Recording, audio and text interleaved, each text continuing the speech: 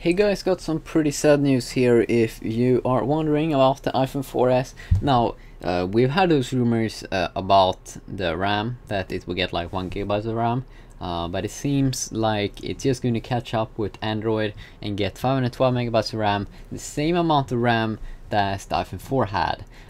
But we should remember that this is something Apple usually do, and we should also remember that iOS isn't that of a big memory hog as Android is, because Android is taking up a lot of memory, but still it's not more RAM that you can get in an Android device, but usually the software thing is most the most important thing. We should also remember that it's the same amount of RAM, 512 megabytes of RAM as you would get in an iPad 2, and also it's the same processor as the iPad 2 in the iPhone 4S, but I think it's underclocked because it's a smaller device. But this could be because they want to add or they didn't have enough space, but I think that is just bullcrap.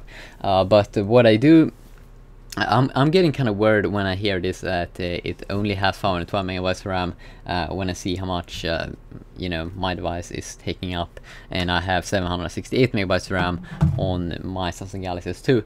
But yeah, as I said, Android takes up more, and we have like widgets and cool things like that, like live wallpapers. Don't think you guys know what that is, but that's kind of like cool stuff. But I also thinking about this thing, like the iPhone 4S, it is catching up with 8 megapixel camera, dual core processor, and same amount of RAM, so they aren't really catching up there. But what I'm thinking about here is that if you're gonna buy the iPhone 4S, you have to think about the future, because I mean 512 megabytes of RAM, I mean just think iOS 7,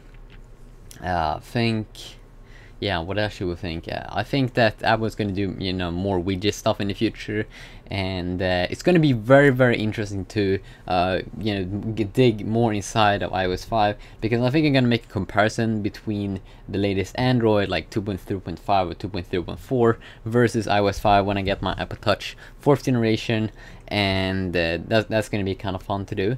And also, if some guy is gonna move over Siri to the iPod Touch 4G and possibly the iPad 2, then that's also going to be kind of awesome. And also, if this iPhone 4S do have 512 megabytes of RAM, then I am gonna be I would be kind of pissed off at Apple if they don't announce Siri for iPad, because that basically means it have the same specs. So why don't why don't the iPad get it? Isn't that kind of awkward that Apple would do that?